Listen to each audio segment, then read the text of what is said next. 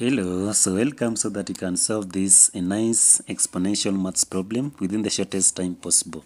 So ever wondering on how you can solve this maths problem? So worry not, we want to work it out step by step. So let's now start with the solution. So on our solution, let's now write the maths problem. So here we have 3 to the power of a, then multiplied by 3 to the power of a is supposed to give us 48. So if you know how to work out this maths problem, so you are only required to work it out. Then from there, you confirm with us the answers that you've got. Then from there, you can still like this maths problem, subscribe if you have not. So here, in this case, we have 3 to the power of a multiplied by 3 to the power of a. So since these ones are the same, they have the same base, so we shall have just to take 3 to the power of a, then multiplied by 3 to the power of a. So this one can be worked out as 3 to the power of, so the multiplication now changed to addition. So 3 to the power of a plus a. So now a plus a is 2a. So now we shall have 3 to the power of 2a.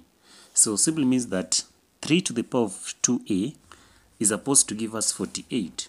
So now we shall write our equation by saying that now we have 3 to the power of 2a is equals to 48. So from here now we have a base and an index. So index in this case is 2a. So 48 is now a whole number. So how do we work out this maths problem? So in this case, let's now introduce the log from both sides so that we can work it out in the first possible way. So here we shall now have the log of 3 to the power of 2a is equals to the log of 48. So since we have introduced the log from both sides, this 3 to the power of 2a can also be the same as when I write the log of p to the power of m. So you can check they're the same. So when I rewrite this, I can have m the log of p. Same way I can also rewrite the log of 3 to the power of 2a. So now I shall have here 2a. So 2a, the log of 3 is equals to the log of 48. So from there, because I want to remain with 2a on this end, I will divide both sides by the log of 3. So here also by the log of 3. So that the log of 3 and the log of 3 shall cancel. So as you can see now, basically I've remained with 2a. So I shall have my 2a, which now is equals to the log of 48 all over my log of the log of 3. So from here I can automatically simplify this maths problem by saying that 2a is equals to, so the log of 48 can also be written as the log of 3 multiplied by 16, then into bracket, then all over, in this case now I shall have the log of 3 down here. So from here now we shall now have, so assume we have the log of ab. That simply means that a multiplied by b. So according to the law of the exponents, we shall now have this one as the log of a plus the log of b. So meaning that we can now still write the log of 3 multiplied by 16 by now having now 2a is equals to the log of 3 plus the log of 16 all over all of them divided by the log of 3.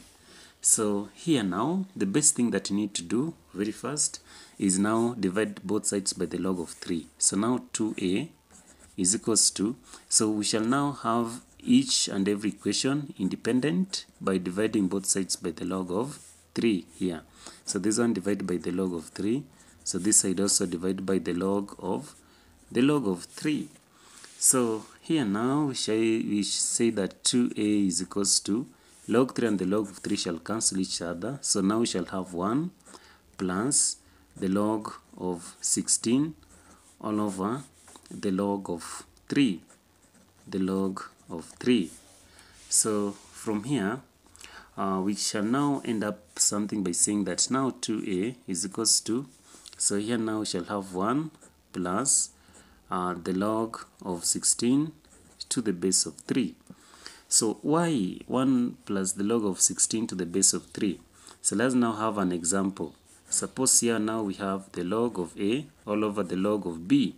So when you can write this maths problem, we shall have something like the log of A to the base of B. So it is like we've written this log A over log B into this form so that we end up with log 16 to the base of 3. So for us to remain with A, we shall divide both sides by 2. So here also by 2, this side by 2. So that 2 by 2 shall cancel. So now our A, in this case, A is equals to 1 plus the log of 16 to the base of 3 all over 2. So when we split the whole of this equation, so now our A shall be finally is equals to, so 1 over 2, so now we shall have a half, then plus this one shall have a half also, so a half the log of 16 to the base of 3. So now we shall now conclude that this is our value for A. So if you have any doubt, you can still confirm it within the shortest time possible. So let's now confirm this answer. So let's now get back to our equation that we had. So we had 3A multiplied by 3A is equals to 48. So 3 to the power of A, then multiply by 3 to the power of A is equals to 48. So let's now pick our value that we had. So our value for A, in this case, we have got it as a half plus a half. So a half plus a half. Then we had the log of 16 to the base of 3. So let's now use these figures so that we work it out very fast.